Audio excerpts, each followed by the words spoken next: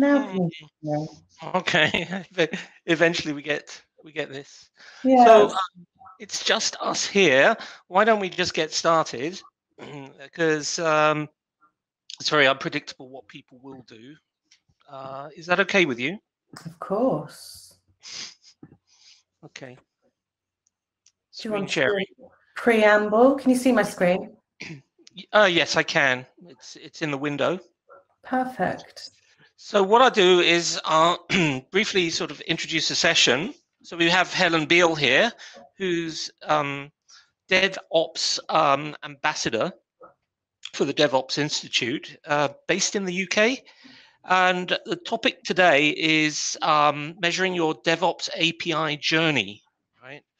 So it's an interesting topic, and I look forward to finding out what it means.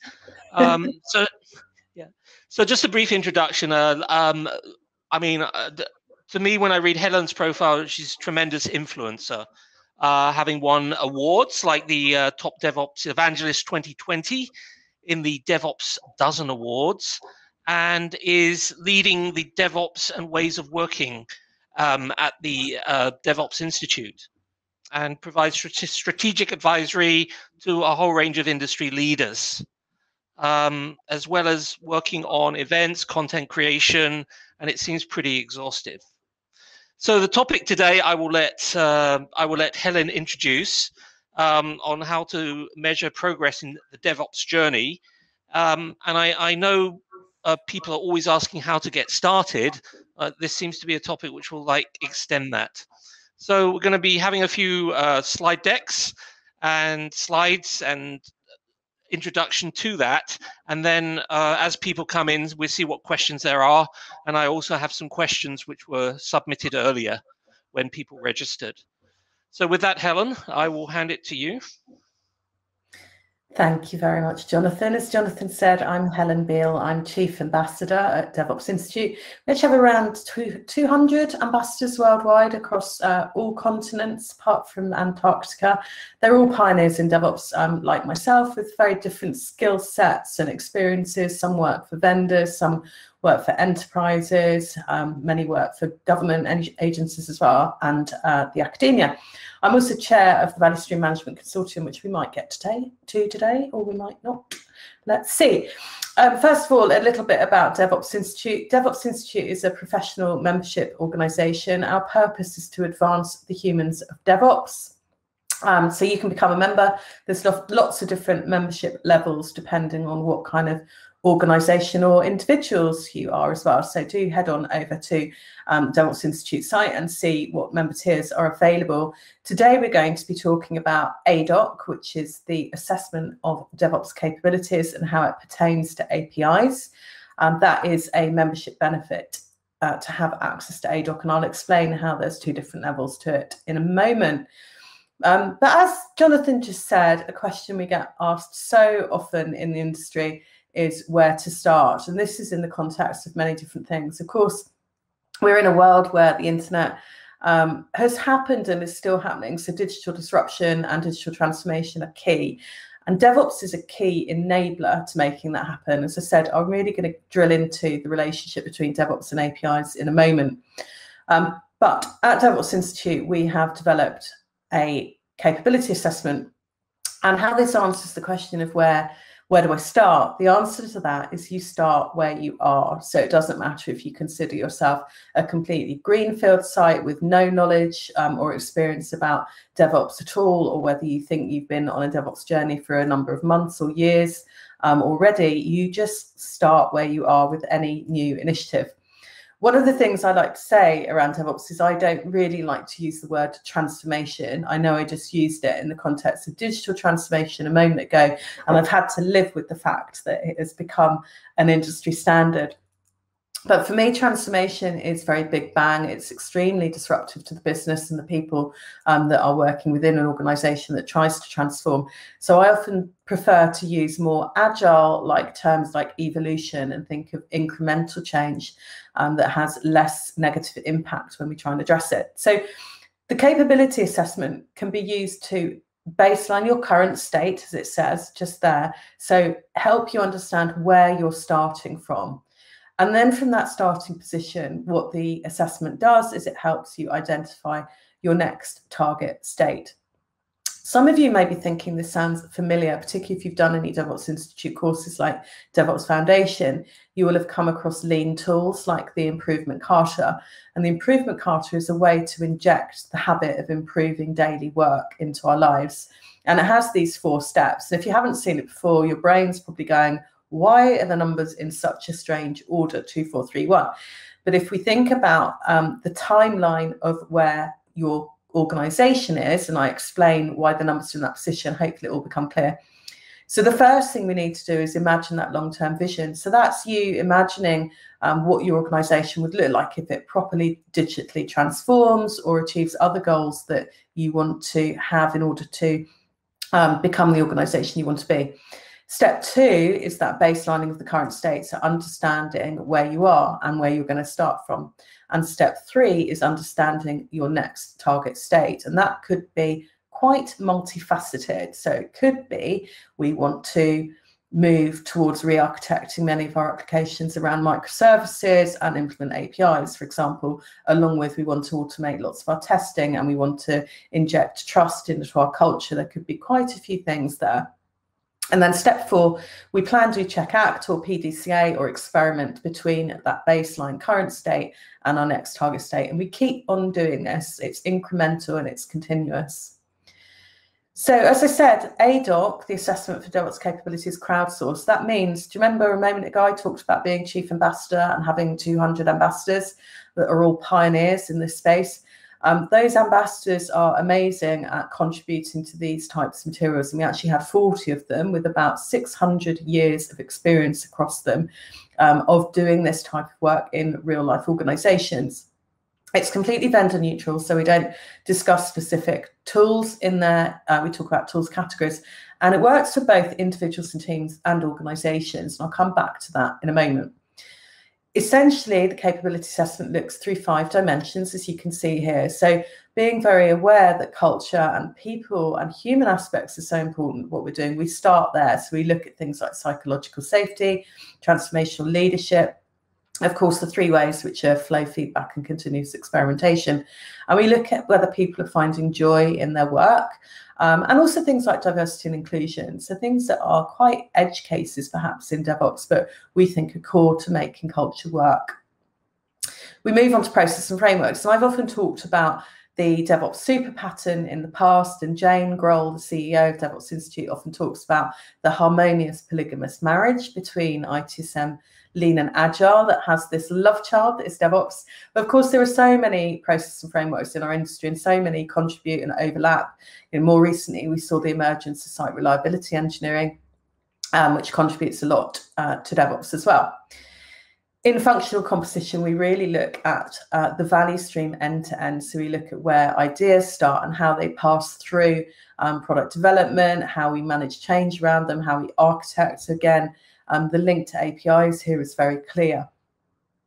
The architecture of an application, and I always hesitate when I say application because the concept of application is rapidly being eroded the more that we use microservices. But the concept of a monolithic application is not particularly helpful for what we're trying to do in DevOps. What we want is small parts, because what we want is to be able to build and test and deploy very quickly. And for that, we require smaller components. So that, again, this is a very close link to why DevOps requires loosely coupled applications and why microservices and APIs are so important to us. Culturally as well, we've got a big focus on things like open source and inner source. So having the ability to share APIs and collaborate on APIs becomes very important in DevOps also. The 4th dimension is around intelligent automation. So this is really the DevOps tool chain. So this is how we look at how we actually create our code and deploy our code and manage our code. And finally, we look at the surrounding ecosystems that we are deploying our work into. And we have in DevOps drawn a very clear correlation between the use of cloud technologies and approaches and principles, of which APIs are considered one. It's difficult because in my mind, I've worked in the industry for quite a long time. I've worked since we saw the dawn of kind of e-commerce, and then we saw e-business, and there was a big thing around SOA, so service-oriented architecture, quite a long time ago in my career. But APIs are really, really hot at the moment. I'm quite aware of this. I moderated a panel with NGINX just last week around APIs and learned lots of very interesting things I might come back to shortly. But they're very, very hot at the moment because they're so instrumental to us creating these kind of ecosystems that really allow us to accelerate organizational performance, which is ultimately what we're measuring in ADOC. I mentioned two versions. There's the Team ADOC and the Enterprise ADOC. Team ADOC is available as a member benefit to all DevOps Institute premium members. It is a shortened version of Enterprise ADOC. So it has about 30 questions, and it tells you, you answer the questions. They're actually statements, what we call Likert statements. So you say how much you agree or disagree with them, but it asks you to agree or disagree with around 30 statements across those dimensions. And then, as you can see on the screenshot here, it gives you an idea of where you are on DevOps capability adoption scale, and it actually gives you some recommendations based on your answers as well. So you answer it as an individual on behalf of your team. Enterprise ADOC is available as a discounted benefit to enterprise members of the DevOps Institute, and this is really for cross-enterprise engagement, cross-enterprise evaluation. So what you can do is have different teams answering the survey as their own team, and then you can compare team capability across the organization. Caveats or warnings with that, health warnings: do not try and tell one team that they're really good and one team that they're really bad. What you're trying to do is surface good practice or make local discoveries global improvements. This is not a carrot nor a stick. What this is a tool to help you help people and teams self-discover improvements. I'm just going to check in with Jonathan and see if how we're doing with audience, or whether he wants me to carry on with slides. How are we doing?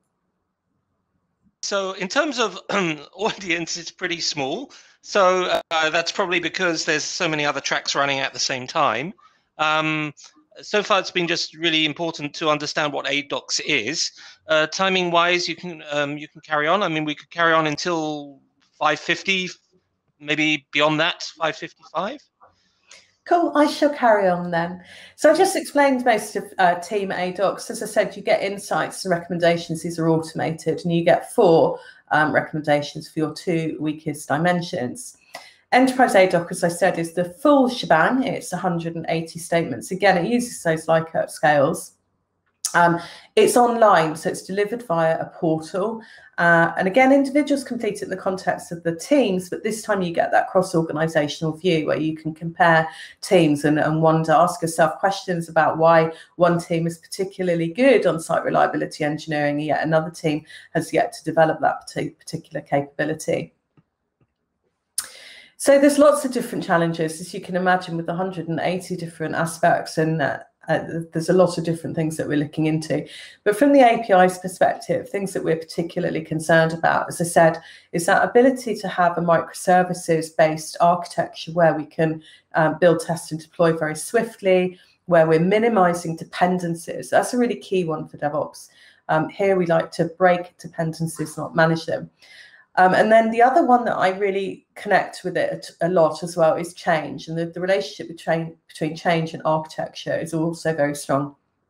And DevOps research has also shown that heavyweight change processes, by which we mean CABs, so change advisory and approval boards, really, really slow us down. They cause a lot of delay and a lot of pain into our flow of our value to our customers. So we want to try and eliminate those change boards. But when we've got a tightly coupled architecture, so those monoliths I talked about earlier on, it makes it really hard because we've got those dependencies. So when we've got lots of dependencies, we tend to have lots of bureaucracy and lots of controls. So we see things like release management teams having release weekends and having CABs. And all of that slows us down. So there's a very strong connection between microservices, APIs, loosely coupled architecture, having good change and having good flow. So as I said, it's an online report, an online tool. So what you get is a number of online reports that your consulting partner would review with you. So you can see here, we're seeing that Build, Develop and Integrate received the lowest overall scores for this organisation, whereas overall diversity and inclusion were highest, and we've got ITSM and knowledge-centric service varied the most. So we're already getting some insights at the high-level topic analysis. But you can do things as well, like look at the capability distribution by team. So what we're seeing here is one particular team. We're seeing that this particular team is scoring quite weak on scaling frameworks. So that's a conversation we need to have with them about whether they are using a scaling framework, whether they care about it, whether it would be useful for them, and have a look at other teams and see if they're benefiting from it.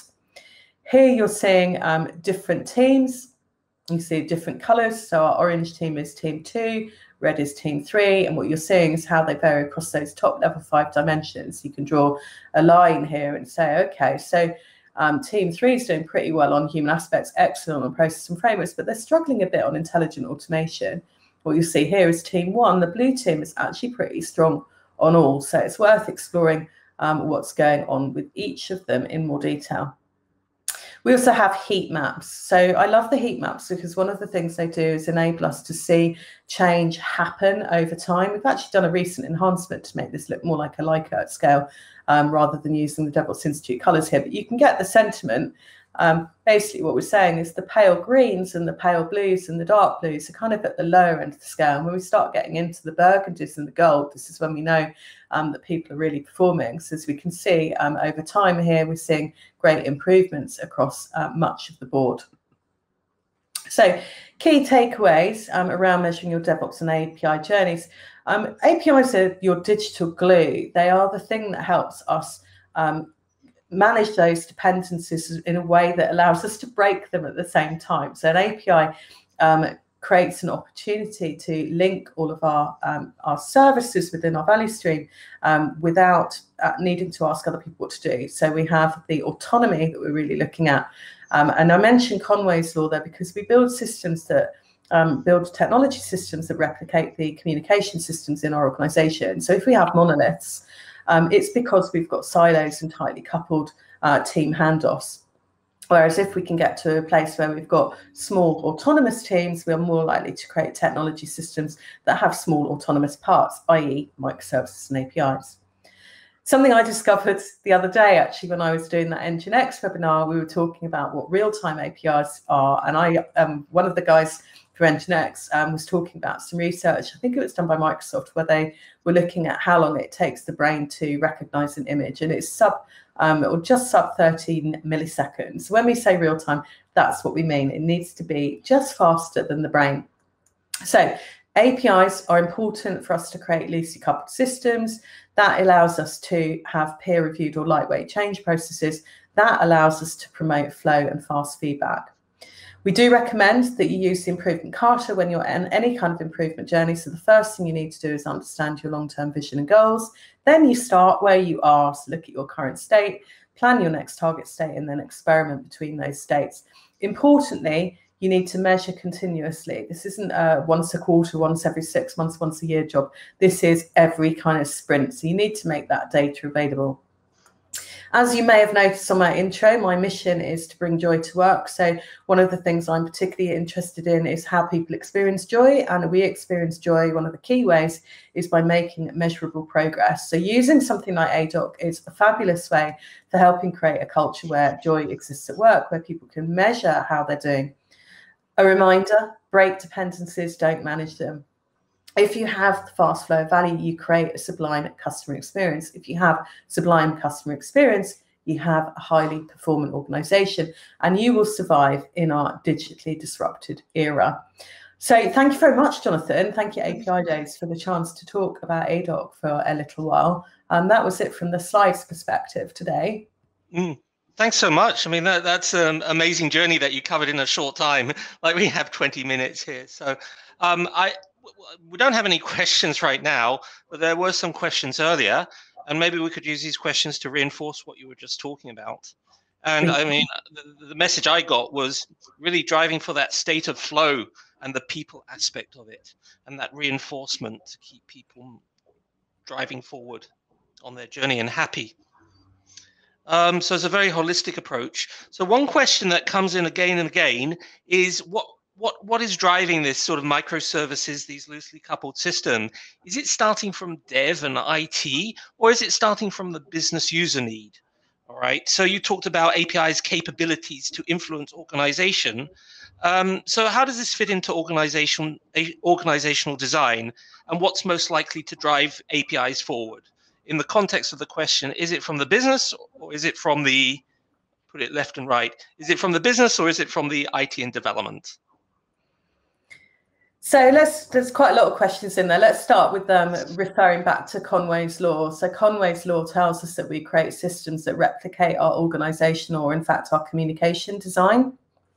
What we've got is a digitally disrupted world. So what we've got is organizations that are recognizing that they're not going to survive unless they change their ways of working.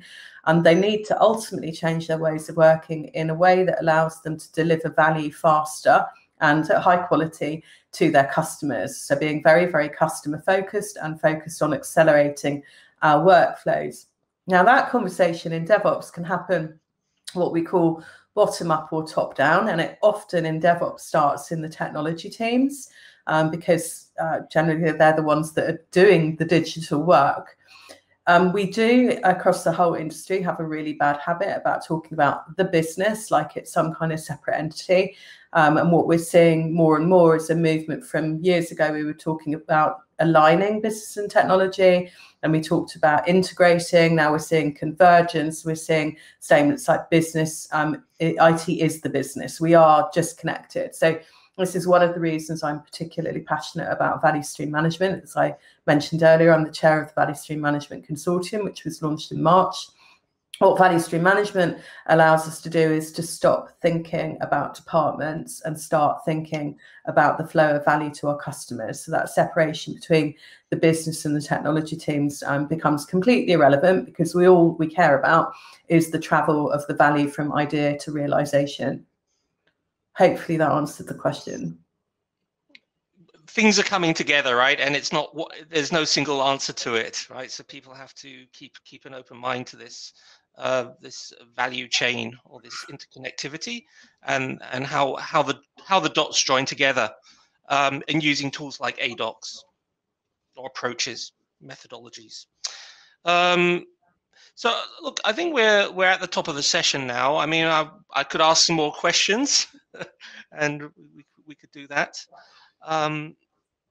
Are you okay for that if I ask one more question? Well, one more would be great. One more question. Okay, so let me read this question. It's a long question here. Let me try and get it right.